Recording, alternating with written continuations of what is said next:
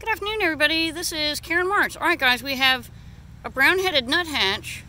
There's actually two parents. I haven't even opened up this box yet, which I'm going to have to open it. But, hello.